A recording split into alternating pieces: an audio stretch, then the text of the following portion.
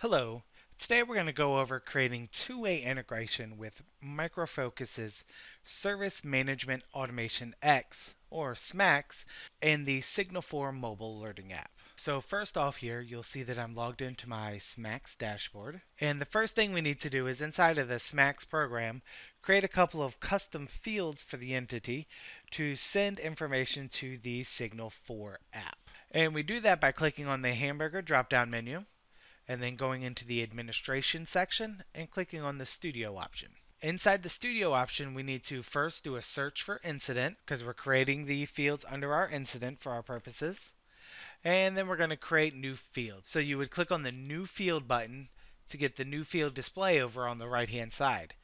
And then what we want to do is we want to create three new fields, and we already have them created down here for us.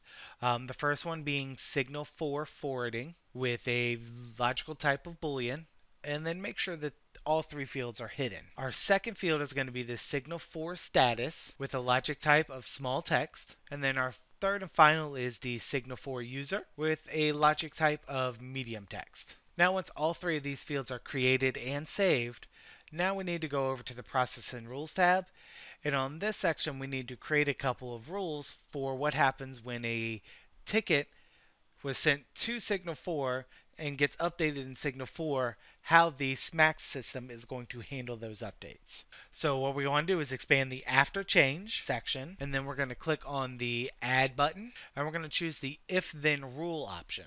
On this pop-up, we want to click on the Set Multiple Fields button, and then click on OK. This is going to create an empty if-then expression that we need to complete in order for our system to allow the proper updates to happen inside of the tickets.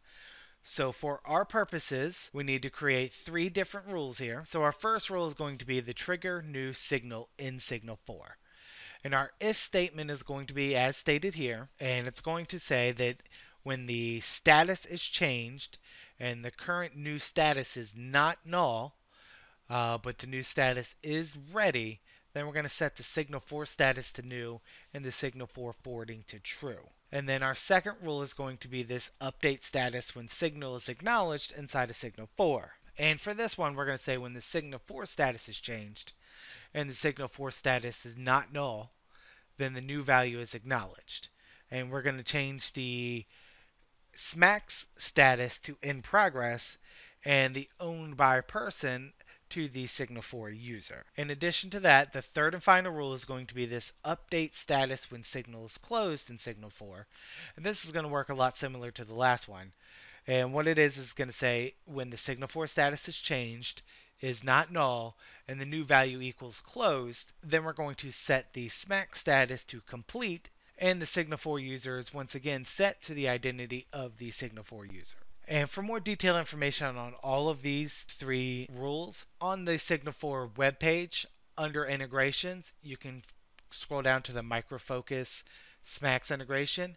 And if you expand the how to integrate, we have detailed steps and information on exactly what these rules should look like. Now, your rules might be different if you're not just creating an event or updating events from Signal4 to incident creation. But that's for our purposes is where we're starting. So once these three rules are created and saved, we now need to set up the connector inside of Signal4. So in order to do that, we need to open up our Signal4 portal, logged in. We click on the apps page, and then once that loads up, we go down to the Micro Focus SMAX connector. And you might have to scroll down a little bit further down here and click on the Create button. And inside of this page, whether it's the Create or the Edit, you're going to have this information down here for the configuration.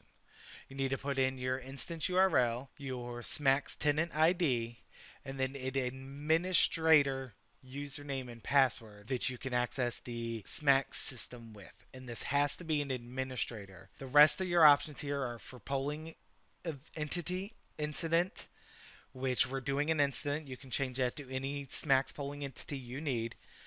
The parameters you set for as you need. And then your entity name, your privacy type is internal for us. The comment fields, so the comment from field is going to be an agent, so the agent is setting any comments. Comments functional purpose is for SMAX, you got to set a purpose for the comments. We're doing everything is diagnosis.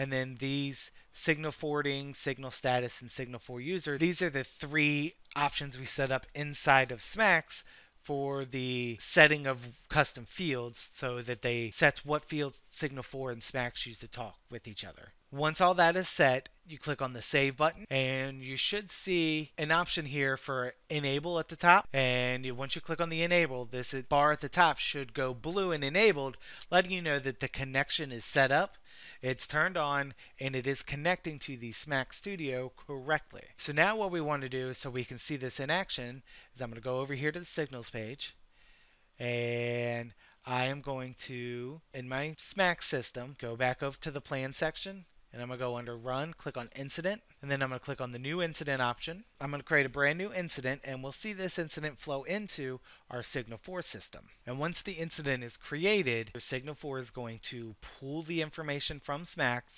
It's going to see this new incident, and then it's going to create a new event for that incident. For our instances, I'm going to load up both the web portal and the mobile app, and we'll see in the web portal we already have the new SQL Server Unreachable event, and in my mobile app, if I click on it, I see my new incidents in here as well. So I'm going to go ahead and open up the new incident, and I'm going to acknowledge it. And from here, if I go back into my SMAX incidents, and I scroll down to my new one, it's going to be in progress now because that's the new option for once it's acknowledged, it shows in progress. Now if I go back to my phone and I resolve this issue inside of my SMAX, if I refresh this page, I now show that the new incident is complete. And if I open up this incident and go to the History tab, we will show the creation event is here, and here's the update status from ready to in progress for when I acknowledged the alert, and then when I closed the alert, it went from in progress to complete. And that's how we finish setting up two-way communication with Signl4 and the Service Management Automation X. Thank you, and have a nice day.